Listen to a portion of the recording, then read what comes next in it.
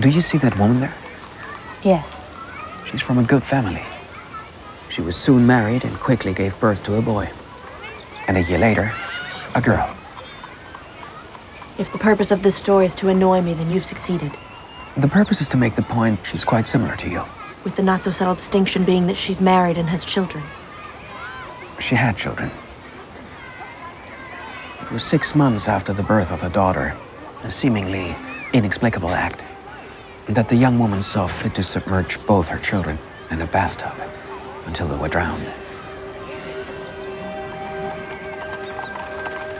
Owing to the wealth and influence of her family, she was spared from being sent to prison or an institution. However, instead of proper treatment, she now walks the park daily, pushing an empty perambulator.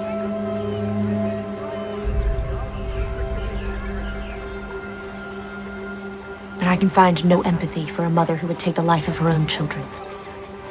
But you understand the expectations that our society bestows on women.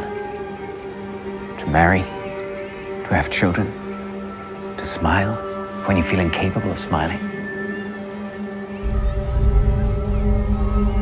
If you can empathize with that, you know better than most that poor young woman with an empty baby carriage did not form herself. Rather, society formed her. You say you cannot see the world from the perspective of a child killer because you could never kill a child. I believe we all possess the raw material required to commit horrible acts. You just need the right or wrong combination of events to make the raw material combustible. I'm afraid I must be on my way. Good day.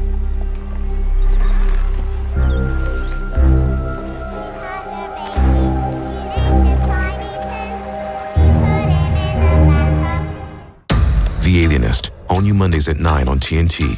And watch anytime on demand and on the TNT app.